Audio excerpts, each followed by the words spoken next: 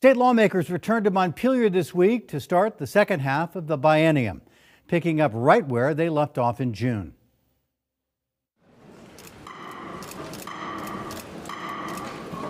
A little after 10 o'clock Wednesday morning, the House and Senate gavelled into session. Lawmakers seemed pretty happy to be back and ready to get to work. Both chambers have towering Democratic majorities, able and, we know, willing to override Governor Phil Scott, as we saw them do over and over last session. So what would he say to them and to Vermonters watching and listening from home in his annual address? That is our focus this morning on the competing visions for the year ahead from the governor and State House leadership and the Democratic rank and file. Thursday's State of the State, a prelude to the budget address, which will follow later this month. But the governor's Thursday speech to a joint session clearly imploring lawmakers to focus on what he considers the most important issues instead of everything. It was a 43-minute address. He was interrupted by applause 17 times. He focused on the new budget realities, the cost of living in Vermont, and making it no higher. I'm sure you're aware the federal government just announced its increase for those on Social Security, which is 3.2%. So if our seniors are expected to manage that, it seems as though we should do the same.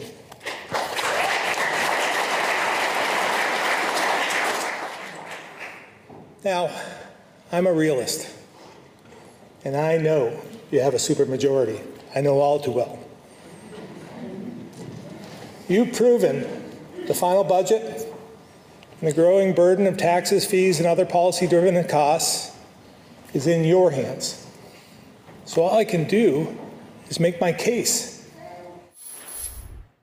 We're joined now by NBC5 State House reporter Stephen Biddix. Stephen, you were in the room, and I was here in the studio, but it struck me that here we have, the nation's most popular governor, according to polling, who won in a landslide last time, as we know, who seemed to be saying, look, folks, I know you can override me anytime you want. And in fact, the House did exactly that earlier in the day in the bill to dramatically expand the bottle deposit law. It's a little weird.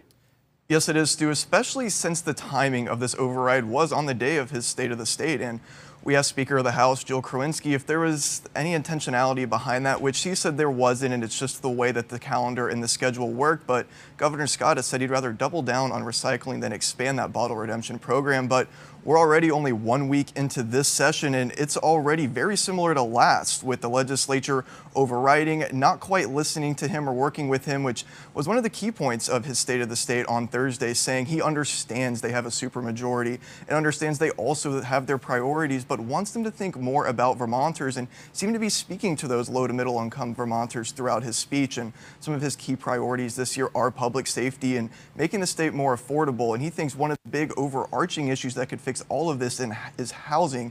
And this is what he had to say about it on Thursday. We committed the funds and laid the groundwork, but if we don't truly address Act 250, we won't solve our housing crisis.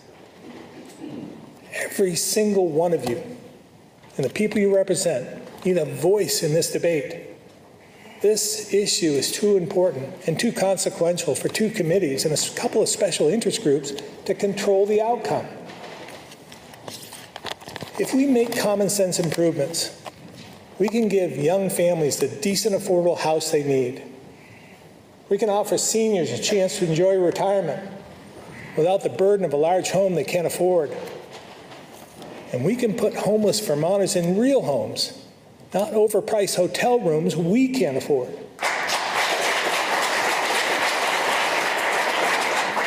By jump-starting housing for working families, we can revitalize communities, refill our schools, and make our neighborhoods more inviting in all 14 counties.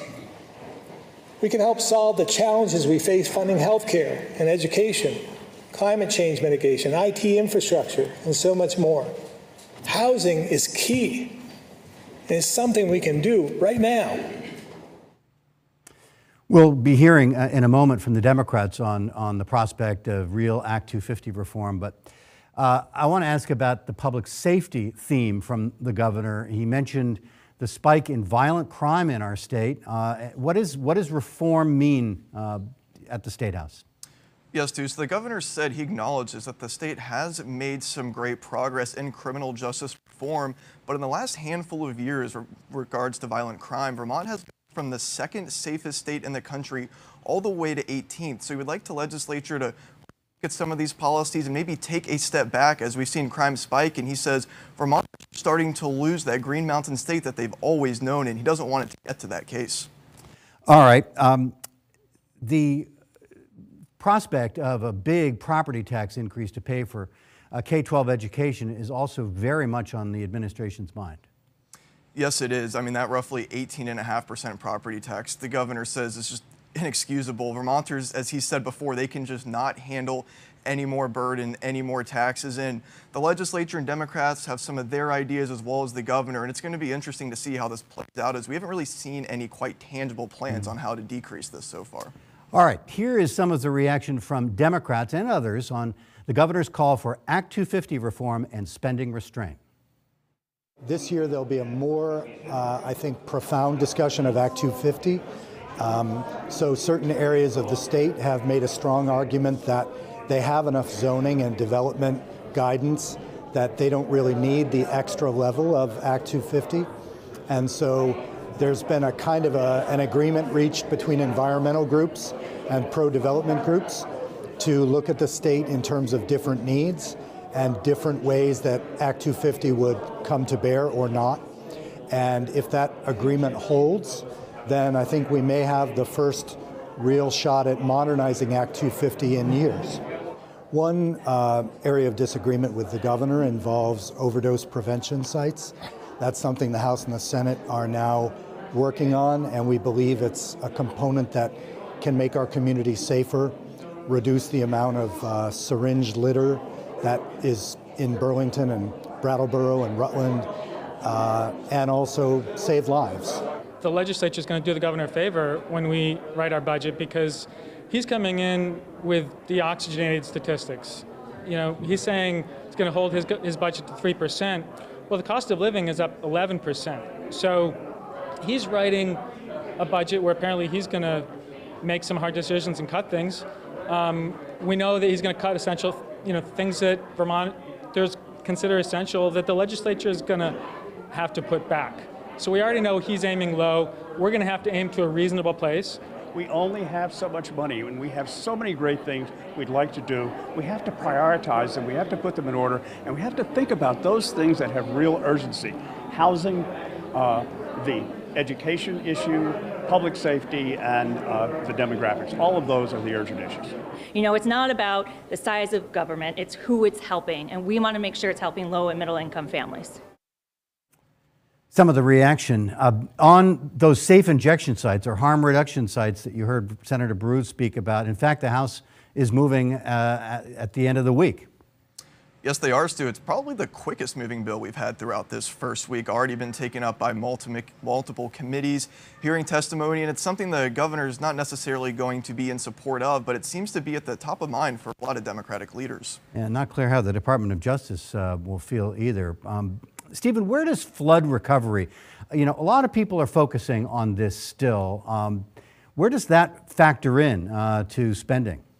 Yes, Stu, this was a big talking point yesterday by Democratic lawmakers because Governor Scott didn't quite have any tangible plans in his State of the State that may be different in the budget address, but they were wanting to hear more about what he's going to do for flood recovery. We just saw an omnibus flood recovery bill introduced earlier this week by Washington County representatives and senators who were potentially hit the hardest by those July floods and even hit again just a month or so ago when we had that other storm. And so they weren't quite happy that there wasn't tangible, actionable plans in that State of the State.